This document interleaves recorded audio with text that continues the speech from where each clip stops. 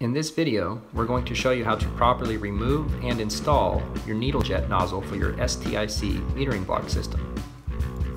Start by removing the main jet. After you removed it, start it back on by 1 or 2 threads. Then remove the set screw assembly.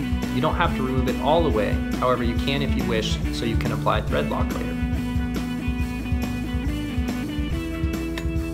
Then push very firmly on the metering assembly. This will unseat the tube. Remove the main jet and pull the block metering nozzle all the way out. This may require some pliers.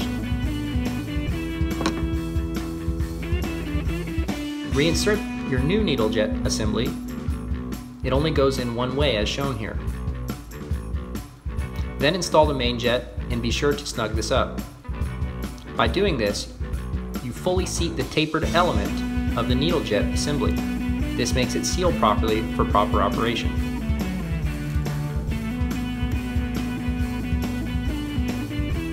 Then reinstall the set screw. Again, you can use a very light thread lock on this if you wish.